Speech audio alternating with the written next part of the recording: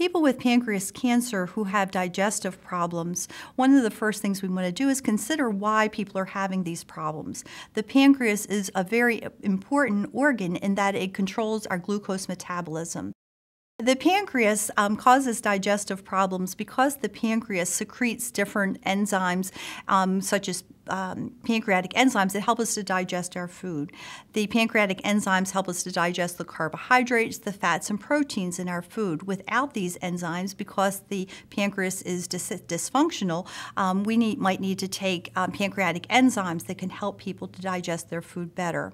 Also, the pancreas secretes insulin and glucagon, and this helps with glucose metabolism. And this can affect us in a lot of ways. It can affect glucose levels. It can make us feel tired as well if our pancreas isn't functioning well.